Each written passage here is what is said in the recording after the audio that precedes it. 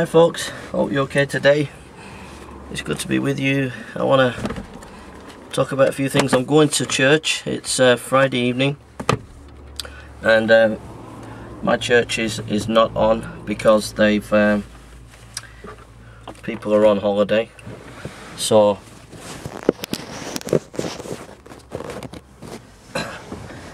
that's where that's. So I've been invited to a conference. It's a Black Pentecostal church, and they have it every year, so I'm going to go to that now. I've been waiting all day for my car to be fixed. It's been fixed, so I'm just going to test it out. But I've been doing a lot of studying because we're going to Hyde Park this Sunday, so I've been getting ready for that. And just to say, we've got missionaries coming next week. So pray that that goes really well. There's a wonderful brother I've been talking to on the phone, and he and his family are coming, and they're going to stay with us, and we're going to do some evangelism in Manchester. So that's exciting, so pray about that. I'm really looking forward to it because I know that this brother is a godly man, and I just feel one in spirit with him. So just pray that the Lord will bless that. I want to talk about a few things. Some of it will be technical, so some of it's for pastors, some of it's for apologists, and some for anybody who just wants to learn about Christianity. So that's what we're going to talk about while I'm driving to church, which will be about 25 minutes. So just a shout out, this is a book called The Confession of Faith by A.H. Hodge, published by the Banner of Truth, and it's a really, really good book. I'm just reading it at the moment. It's The Confession of Faith, A.H. Hodge, Banner of Truth. Whatever age you are, whatever level of Christianity you are, get hold of that book and have a read, pray over it, meditate over it. It'll really bless you. And then for any pastors out there, Paul, An Outline of His Theology by Herman Ridderbos, published by SPCK. It's one of the best books on Paul's theology. So Paul, An Outline of His Theology by Herman Ridderbos. Alright. So what I want to talk about while we're driving, I want to talk about the Canon, I want to talk about the church, I want to talk about scripture, I want to talk about the gospel, etc. I just want to make sure that this is on. Sorry about that. So those are the topics that I want to tackle. So first of all, while I'm driving, I just want to share, I've nearly finished this book. There's a couple of pages and then I've finished. So this book is The Heresy of Orthodoxy by Michael J. Kruger and Andreas J. Kostenberger, published by Opulus. I want to talk about that while we drive, and then I want to talk about a few other topics as well. So I'll just make sure that this is, sorry about this. Make sure it's firm. Okay, we're going to go, folks. Thanks for your prayers. I feel the best. I haven't feel as good as this for years, so your prayers are being answered because I just feel really blessed, really encouraged. So thank you for all your prayers. That's wonderful. So thank you. I can feel your prayers. I can feel strength in me, and I just feel great, and it's down to your prayers, so thank you so much. So God is good. So we're getting out of here now. So basically, here's an argument that's from America by Bart Ehrman. Bart Ehrman is one of the top scholars in America who criticizes the Bible. The thing is, Bart Ehrman's used a lot by Muslim apologists. And basically the argument goes like this, that the New Testament was chosen by the church at the Council of Nicaea. And how do we know that they chose the right books? It was a political decision, and we don't even know which are the right books to be in the New Testament. That's basically the argument. And then there's sub-arguments such as they couldn't have written the New Testament because they were educated people. Right? So that's basically the argument. Now, this has had a powerful impact in America, and it's beginning to be promoted in the UK. There are Muslim scholars, Muslim apologists now that are trying to get the British public to read Bart Ehrman and stuff. So So the book that I've just showed you, this book, is basically debunking that. Now, Bart Ehrman is an eminent scholar, but the works that he's written, I'll just get out of here. The works that he's written are popular works to try to attack evangelical Christianity and the Bible Belt in America. But he is a top scholar, and so basically his ideas, he's got his ideas from a scholar called Dr. Bauer. Dr. Bauer in the 1930s came up with these ideas, and Bart Ehrman's popularized them.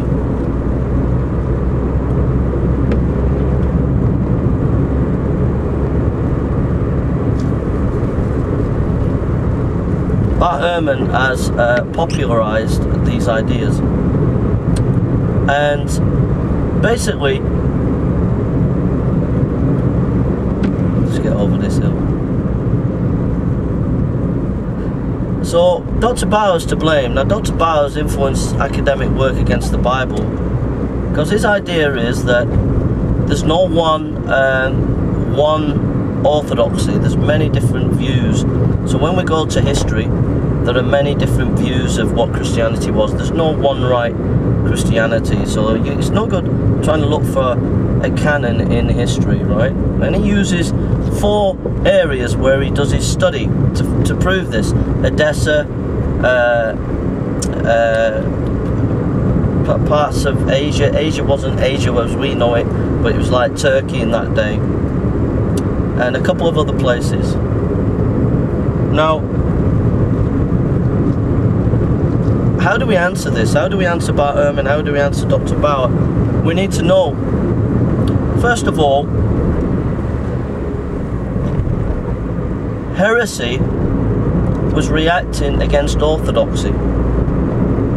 Heresy was reacting against orthodoxy. They were already orthodox there. And you can find that internally within the New Testament. You can find it like Paul in Galatians chapter 1, cursed is anyone who preaches not the gospel. 1 John, where it talks about if anyone does not believe the Son, let him be cursed. And also in the book of Revelation, it talks about different heretics and ideas. So it shows you there was an orthodoxy, and the heterodox, those who didn't believe in orthodoxy, were reacting to orthodoxy. So there was one clear Christianity right at the beginning. And you can find that internally within the New Testament.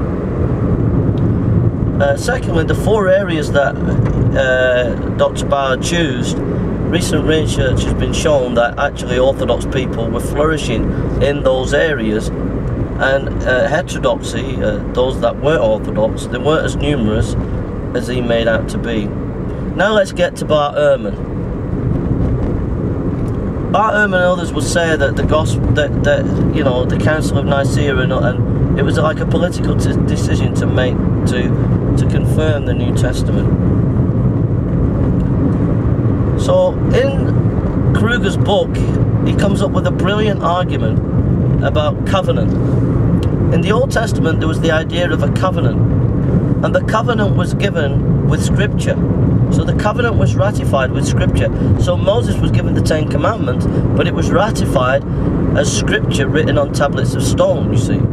So already there you've got a covenant with Scripture, and you have right early on in Judaism this idea of when there's a covenant, there's Scripture. And so in the Old Covenant they knew that there was a gap, that it had not completely ended, that there was a conclusion missing for this covenant.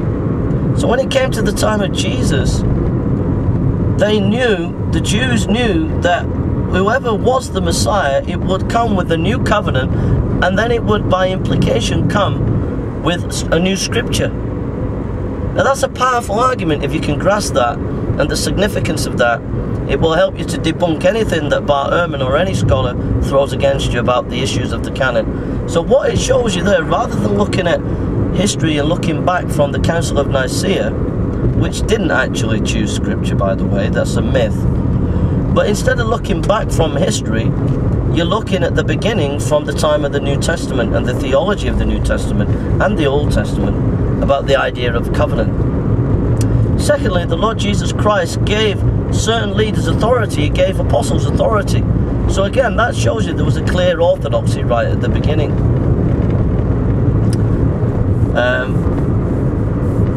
And then we'll take some minor issues. On the issue of the people were not educated, well, Matthew was a tax collector, he was educated. Paul was definitely educated, and John, well, he was known by the workers of in the temple, the high priest. So he obviously had some kind of connection with the temple, which means he wasn't as non-educated as they would assume. The other thing as well is that fishermen in Galilee were like middle class, not working class. We have information to know that fish were ate from Galilee, even in Rome. All right.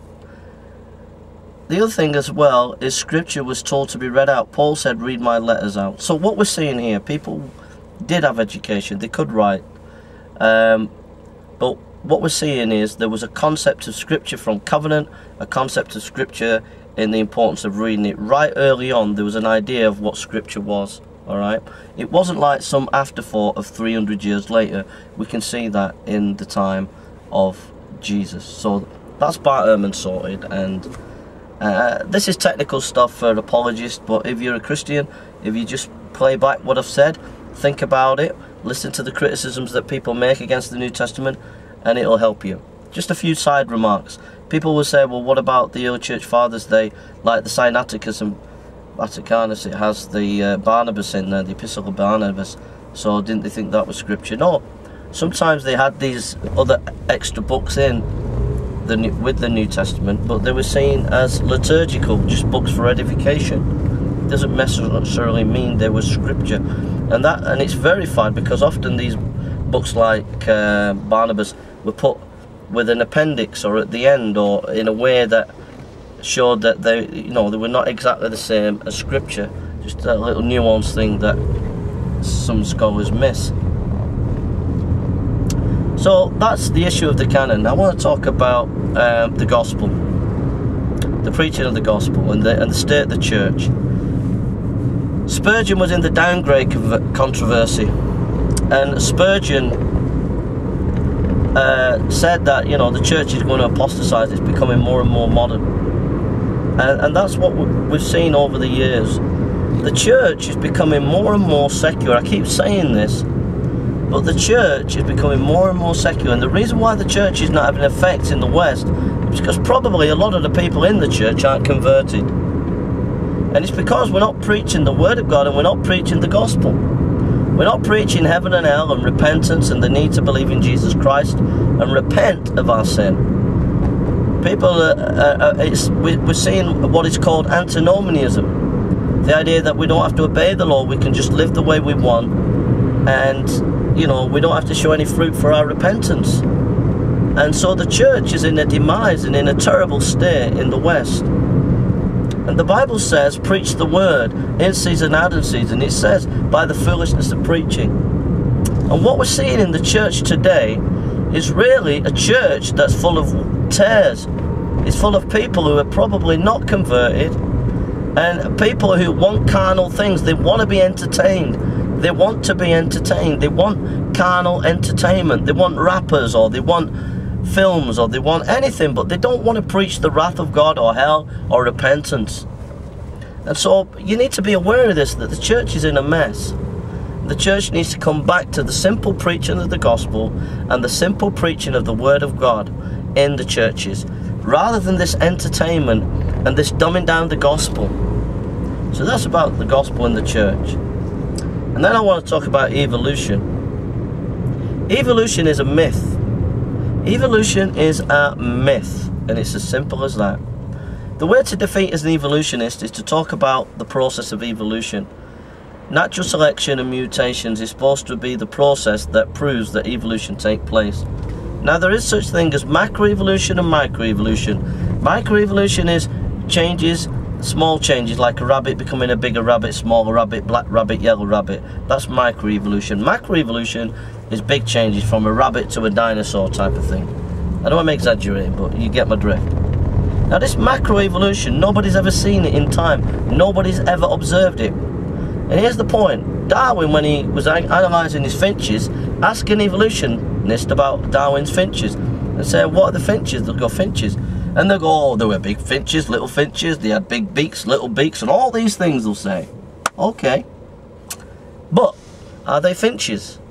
Yeah, but they changed. Big finches, little finches, big, you know. Yeah, but are they still finches? Yeah, they're still finches. We've never seen a finch change into a dinosaur or a finch change into a crocodile. Finches are still finches. And that's the point with evolution. Nobody has ever observed macroevolution, these big changes. So what people are doing is going back into history, back into the history of DNA, or the history of, you know, like they'll say, oh, we're 99% near a chimpanzee. Well, we're 70% same kind of DNA as a sea slug. Does that mean sea slugs are our ancestors? You know what I mean? What they're doing is they're looking back at history, bones and whatever they want to look at, history of DNA, whatever they look at, and they look back. They look back, right? And it's their interpretation. It's their interpretation of the data, of the history. Sorry about this.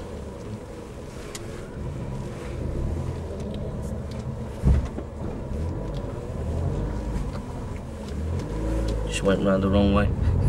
Sorry. So it's their interpretation of the data, of the history. They've never observed it. Nobody's ever observed it, my friend. That's the point. So it's somebody's interpretation of the history. Dr. Mayer, one of the great apologists, great evolutionist, and a great evolutionist. I don't agree with him, but he was an expert in evolution, and he basically said that evolution's a historical science. So what that means is nobody's ever observed the actual process of evolution, macroevolution. So people look at it, they're looking at history. So all this tree of life and all this stuff is all nonsense.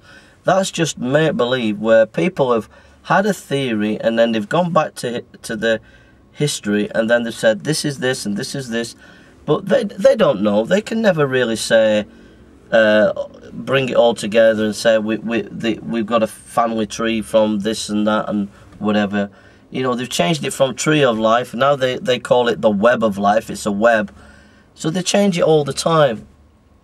And one of the proofs that evolution's not true is in the 1960s there were mathematicians who met with the evolutionists, and these were people who were not Christian, and they met with the evolutionists and they said, look, mathematically we've worked this out, it just doesn't add up. But the evolutionists kept those papers quiet. They didn't publish, they didn't want these papers to be known. They tried to squash the information. That mathematically, if you work it out with evolution, it doesn't make sense. It just doesn't make sense. So yeah, so that's evolution. So we've looked at Canon, we've looked at the gospel, and we've looked at evolution. So that's it, really. I just want to thank you for your support, for your prayers, and for your encouragement. I'm going to read a scripture, a couple of scriptures.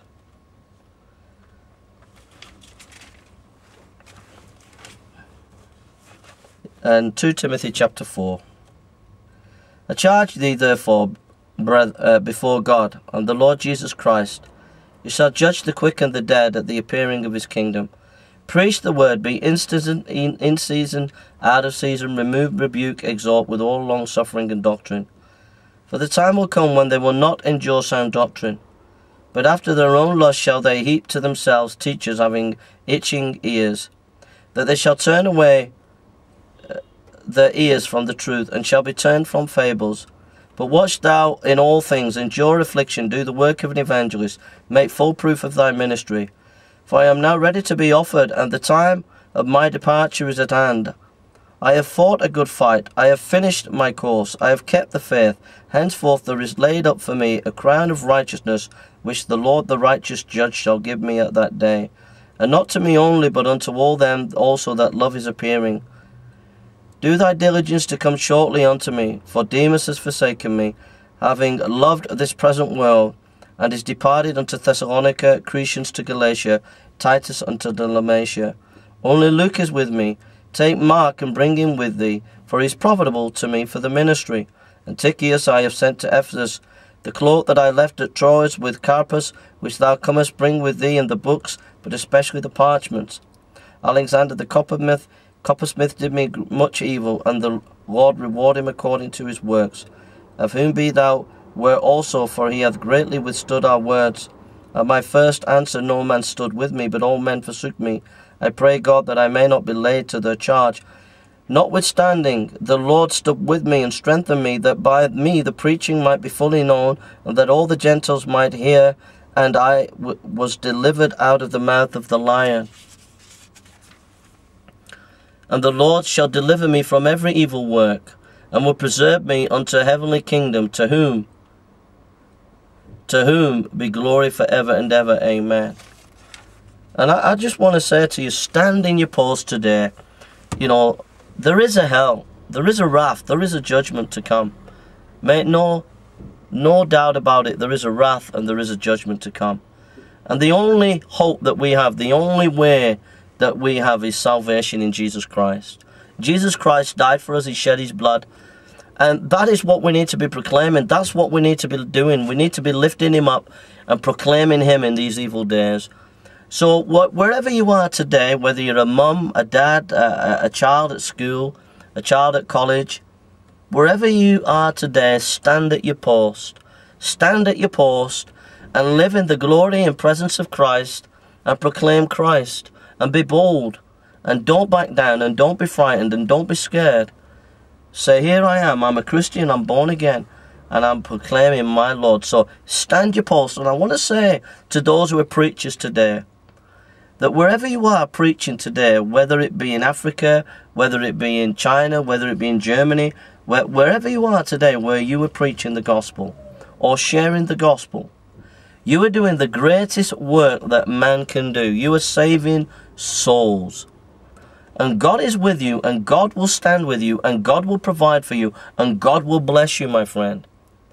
Whatever has come against you, whatever mistakes, whatever battles, whatever you've faced, whatever challenges you've faced, whatever you're facing now, whether you've had a rebellion in your church as a pastor and people left, whether you feel your ministry is not being blessed as it should as a pastor or a preacher, whether as an evangelist you don't see the fruit as much as you'd like, I just want to say right now God's with you, and right now God is standing with you. And just proclaim that word and honor God and proclaim it, and God will bless you. You're doing the greatest work that a man or a woman could ever do. And I just want to share one last scripture with you.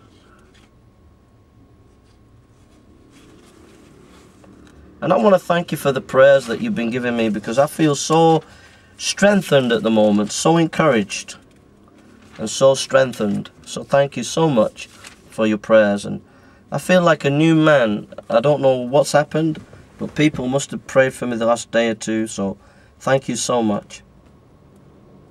Here's a wonderful scriptures to encourage us. For we know that if our earthly house of the tabernacle were dissolved, this is 2 Corinthians chapter 5, we have a building of God, a house not made with hands, eternal in the heavens. For in this we groan earnestly, desiring to be clothed upon our house which is from heaven. If so be that being clothed we shall not be found naked. For we that are in this tabernacle do groan, being burdened not for that which will be unclothed, but clothed upon the mortality might be swallowed up in life. Now he that hath wrought us for the selfsame thing is God, who also hath given unto us the earnest of the Spirit. Therefore we are always confident, knowing that whilst we are at home in the body, we are absent from the Lord. For we walk by faith, not by sight. We are confident, I say, and willing rather to be absent from the body and to be present with the Lord. Wherefore we labour that whether present or absent we may be accepted of him. For we must all appear before the judgment seat of Christ, that every one may receive the things done in his body, according to that which he has done, whether it be good or bad. Knowing therefore the terror of the Lord, we persuade men, but we are made manifest unto God, and I trust also are made manifest into your conscience. For we commend not ourselves again unto you, but give you occasion to glory on our behalf, that you may have somewhat to answer them, which glory in appearance and not in heart. For whether we be beside ourselves, it is to God, or whether we be sober, it is to your cause. And here it is. For the love of Christ constraineth us, because we thus judge that if one died for all, then we're all dead. So the love of Christ constrains us. The love of Christ. Why are we going out there? Why are we sharing the gospel? Why are we proclaiming the word? Because we know the terror of the Lord. We know there's a fearful wrath and judgment day coming. And we know the only hope that people have is coming to know the Lord as their Lord and Saviour. So stand at your post, wherever God's put you, and continue to share that wonderful message of his love. God bless you.